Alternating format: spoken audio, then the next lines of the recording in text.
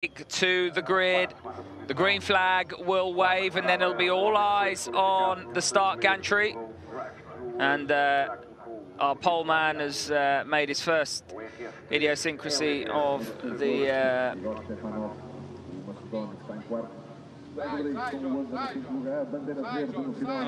never really seen that, being guided into his start spot. Normally you get pinged for just being out of position, and that's that. But a reprieve for Szabo. Red lights on, and a good start, a shocking start from Lelushits, and straight away it's the Audi of Palam Kralev who slots into second place behind our pole man Szabo. But look at Rodriguez and Christiana Schreiber.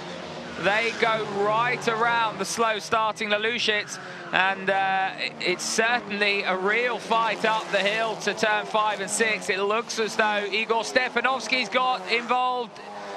Norbert Nagy out.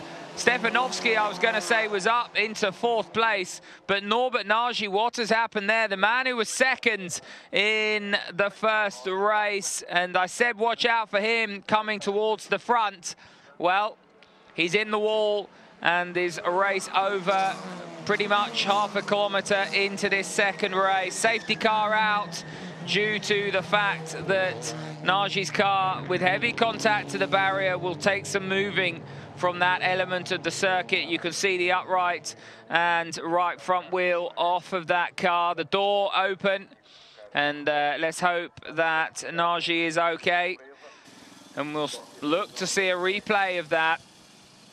I was looking at Stefanovski, who'd made a really quick start.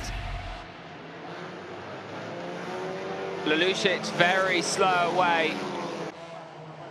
Szabo with a good launch. Palam Kralev into second place straight away.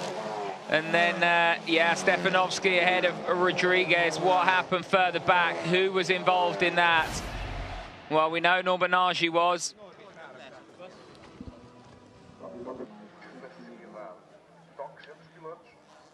The safety crew is doing a good job here. Yeah, okay, where is the position on the full throttle?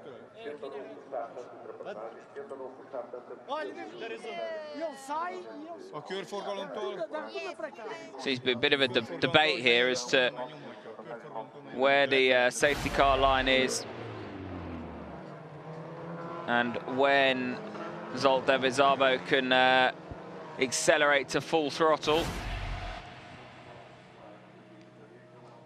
The difficulty is that they use the